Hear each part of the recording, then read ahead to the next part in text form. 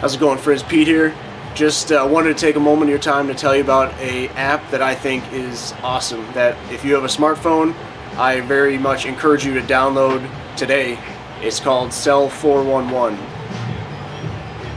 We know that some police employees will take your camera, destroy the evidence, or even your device, which is why streaming apps like Bamboozer and Livestream, which came out in 2007, were so powerful. It meant that you, from your phone, could capture the objective record of an event and have it streamed off-site. Cell 411 takes that a step further. Not only does it enable you to film the police and stream it off-site, it enables you to connect with trusted people, and that network, having that network ahead of time before an emergency happens, is crucial. Cell 411 is available both on iOS and on Android, and it's free. The past couple years, I myself was very excited by an app called Peacekeeper, which encouraged you to become a force for good in your neighborhood.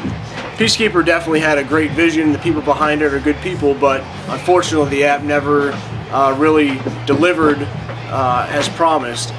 But Cell 411 has stepped into that void. In fact, the creator of Cell 411, a gentleman named Virgil, who's active in Ohio, noted that it was the promise of Peacekeeper that led him to recognize the need and spearhead the development of Cell 411. So what does Cell 411 look like?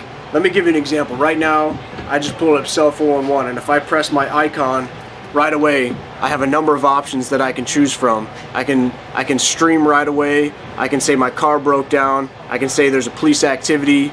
And with any of these options, if you send out an alert, for example, police arrest, stuff on fire, I am cop blocking, whatever you choose to say, once that alert goes out, you can choose which cells, which of your networks it goes to, whether it's people in your town, people in your area, your colleagues, your friends, family, however you choose to assign your contacts into which cells. They will be able to respond, say I'm on my way, and if they choose to indicate that they are coming to your aid, they'll be shown a map with turn-by-turn directions. After that alert goes out, you'll be prompted and it'll say, do you want to start broadcasting, which means live streaming? You can say yes or no. If you start live streaming, it will go to the devices of people that you just sent the alert to. Also, once you download Cell 411, in addition to receiving alerts from trusted friends and neighbors that are already in your cell, you can choose to go on patrol mode, which means you're willing to accept alerts from anyone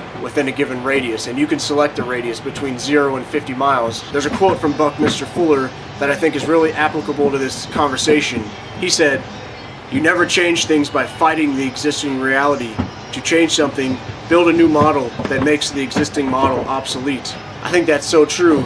You and I and others who recognize the violence inherent in the police apparatus know that we can't remedy and fix that and make the police employees accountable by passing new policy reforms, by getting them to wear body cameras, or any other of these false promises dangled in front of us to distract us. Instead, we need to look after ourselves and other people that we care about, and that's why Cell 411 is so powerful. It enables you to do that. I recognize this video is mostly me just expounding on my love of Cell 411. Hopefully that nudges you at least a little bit to investigate the app a bit further. Virgil, the creator of Cell 411, will be speaking this weekend at Liberty Forum, the annual event that happens in New Hampshire as part of the Free State Project. I plan to chop up a video that will include some of Virgil's speech, so be on the lookout for that. Appreciate your time. Get cell411.com. We'll get you hooked up. Peace.